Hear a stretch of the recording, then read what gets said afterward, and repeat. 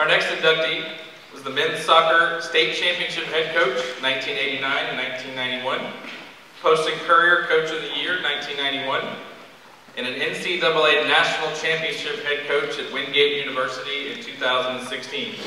Ladies and gentlemen, Gary Hamill. There's a couple of things I didn't add in here. I'm really upset that Artie Earp only got a $100 fine for that. Dr. Earp, I do have, and I really should have brought it with me.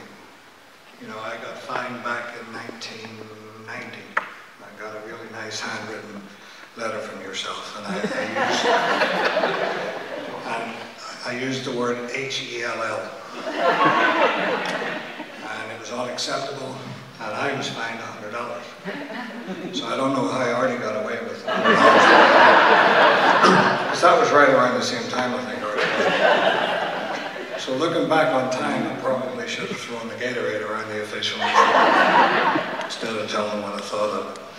Time passes, and after 28 years at Wingate, my players still look at that and say, what on earth is that? I said, it's a very special place to me.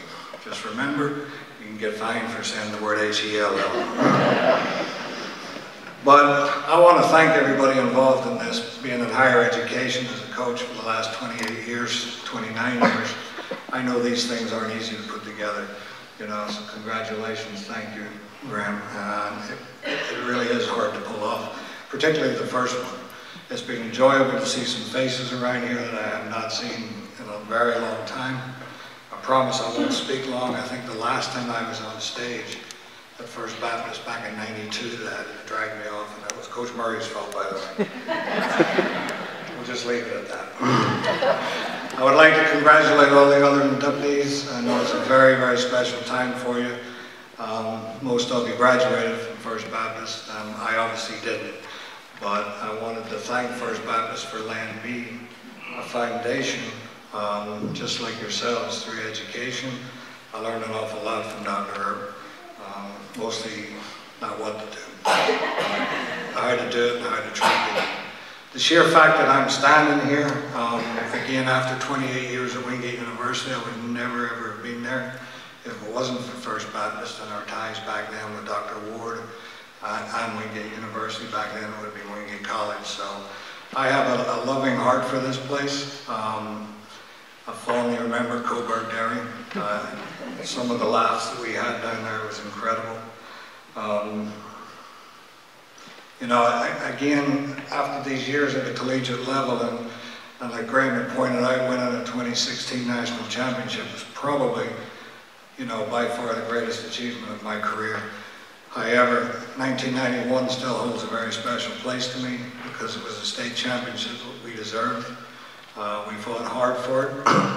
You know, Jimmy Rowell, who had promised the guys if they won that he would actually mount the Coburg Dairy cow. I still have a picture of it with the trophy. And I'm so glad the police showed up before I had the opportunity to make a fool of myself. So we had some good times. I'll always remember this place, I really will, because people obviously say to me, where did you come from before you came to Wingate? And I said, First Baptist. And they said, where on earth is that? And I said, well, let me tell you about a special little place on Meeting Street. I had some good times there, and I've learned an awful lot over the years. I'm happy that Andrew's joined me today in this inaugural class. It's nice to have at least a soccer player in the first class. So. Just a couple of things in particular, like I said, you know, the '91 state championship is very special to me. Jimmy Rowell on top of a cow at Coburg Dairy, absolutely unbelievable. And you know, back then, $20 in Milo Hankel's birthday party, I think Andrew will know what I'm talking about. I'll never forget the memories from this place. Thank you very, very much. I'm embarrassed I haven't been back sooner, and